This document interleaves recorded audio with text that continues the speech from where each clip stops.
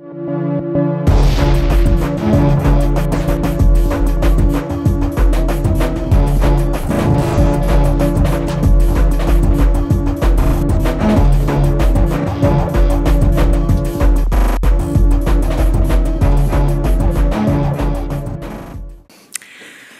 morning, we heard a number of the challenges that Libya is facing. This afternoon, I'm hopefully going to provide some ways forward for at least two of those challenges: developing research capacity and building international collaborations. Now, I shall not go through it slavishly, but this slide set has been prepared to be a resource which you can take away and use afterwards. And if I'm absolutely honest with you, the reason why it was prepared in the way that it is because so many partnerships fail.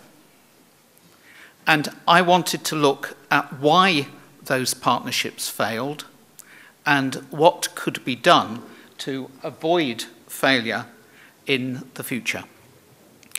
Now, the experience base for doing this comes from the Leadership Foundation, which is a body based in London, but which provides services for universities in the UK, and we work with 32 other countries doing a range of activities which time prevent me from going into. But one of them, which was, I think, one of the most significant projects that we did, was with Libya in March 2012. This follows the liberation. It follows the realization that completely new people needed to be prepared to lead the universities. And I can honestly say that it was one of the most exhilarating, productive, and energetic programs that I have ever had the pleasure of leading. The energy and the inspiration to take Libyan higher education forward through that program was just amazing. And I have huge confidence that if the conditions are right, it can actually happen. And I won't go through the objectives of the program, but they were to build capacity, and Dr. Fathi was there on the program with us. Let's turn to partnerships. There is no such thing as just one type of partnership. And I think it's helpful from a university's perspective to see partnerships in three ways. The first is the partnership that an individual in one institution wishes to form with an institution, an individual in another institution. Maybe it's that they have a common research interest, they want to work together, they know each other, and those partnerships are up there as a type 3 partnership. Now, if those partnerships work well, other colleagues in each university could become involved, and the relationship can grow to one whereby a department in one university links with a department in another, and you then have a type 2 partnership.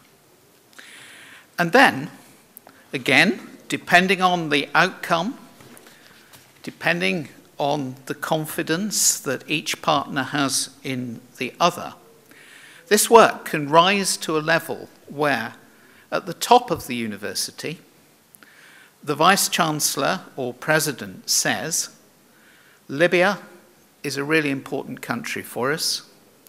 X is a really useful and significant university for us. So let us form a partnership as two universities. And the work that might have started in engineering can carry through into medicine and to other subjects and so on. And then you have an institutional partnership at the highest level built into the strategy of each institution. Now, it is first and foremost, I think, important to establish why we actually want a partnership with another country or another university. What is it that we actually want to gain? Because depending on what it is, different countries, different types of university, or even groups of university might be more important to us. So I think the first sets of decisions to be made are precisely what are your motives for setting up the partnership. Legal difficulties can prevent a number of things from happening, but fortunately there is more than one way of conducting a partnership, and sometimes it may involve the creation of a third body, jointly owned by the other two, that can take forward the work. And drawing on one of the earlier presentations this afternoon, maybe a commercial company could be involved in that partnership and add richness to it and benefit to both countries. What doesn't always happen when setting up partnerships is to establish clear objectives. Because unless you know what you want to achieve, it's very difficult to decide whether you have achieved it or not.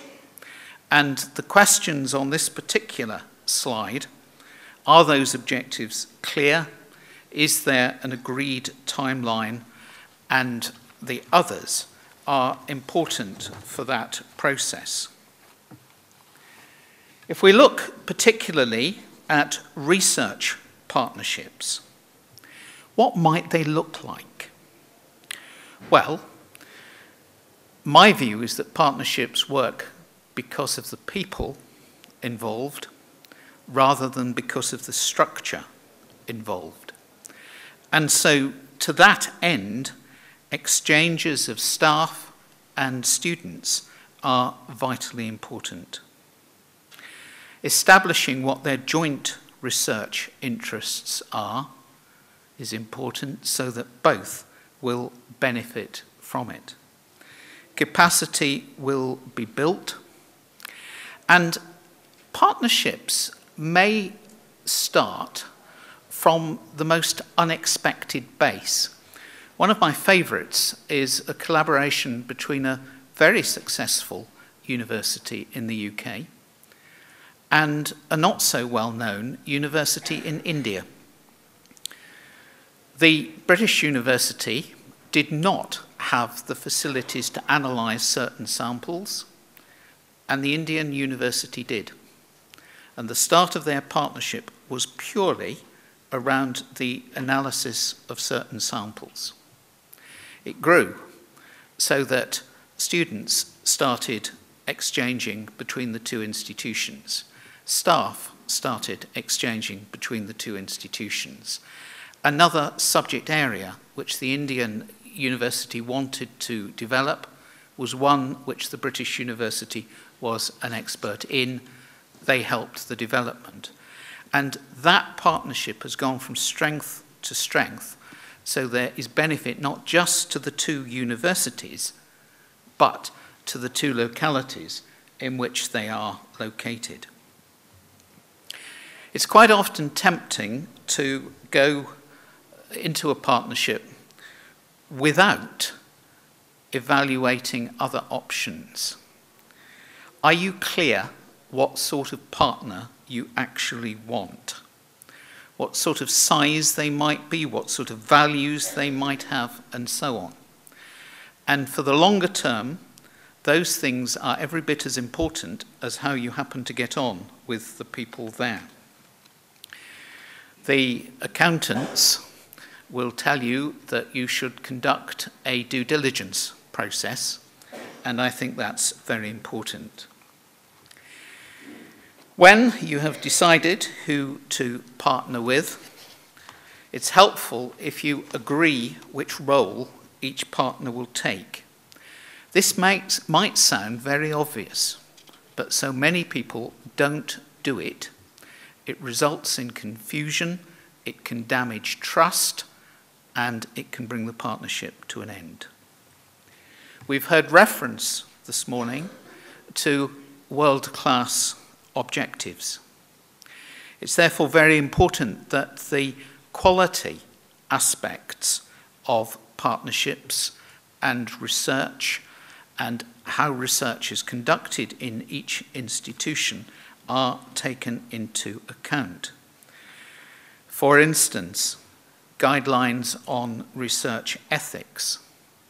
Is there clarity about where the intellectual property rights will rest? And then, for long-term sustainability, the financial implications. Is there a business plan? Has risk management been conducted? And are those things in place which will give the senior members of your staff confidence that that partnership should become an important part of the strategy of your university? In my experience of running partnerships, largely with the Middle East, one of the single most important factors is to have in each institution a senior person who is very clearly the champion for that particular partnership, who will communicate with senior management, who has the seniority to make things happen. If that person is in place in both institutions, the prospects of success are very strong. Some universities have an international office which will undertake or support you with some of these functions. And then finally, how will we know if the partnership is successful? Well, I refer you back to an earlier slide whereby it's critical to establish what you both expect to get from the partnership so that it can be measured, and measured in a way that is appropriate for both parties. And then, in summary, trust and confidence between the two parties is vital. That requires a good understanding of the other system and the other institution. I have seen the most fruitful partnerships develop between the UK and India through leaders of institutions in those two countries undertaking a leadership program together. Iraq was mentioned earlier on, and I had the privilege with John Law of being involved in a project in that country, and there are now strong partnerships between the universities on that and British universities. I would suggest that even though there are major security issues in Libya at the moment, that should not slow things down. Things can be done in a third country. Education is too important to be delayed. There is a huge range of possibilities, and inspired by our first programme with Libya, the Leadership Foundation would be delighted to work with Libya and with British institutions wanting to partner with Libya to try to help those partnerships to be a great success. Thank you very much.